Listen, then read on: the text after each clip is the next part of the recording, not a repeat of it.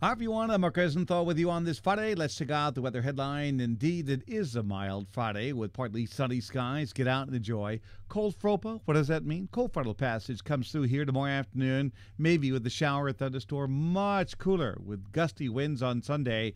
A nor'easter is certainly possible by midweek next week. We'll be following that potential for you. But on this Friday, partly sunny and mild, 66 to 74. Get out and enjoy.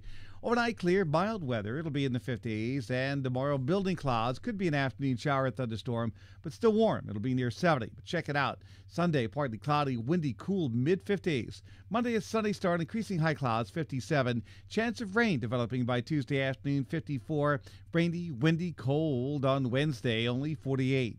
That's my forecast. Thanks for checking in. Please stay tuned for updates. I'm Mark Rosenthal.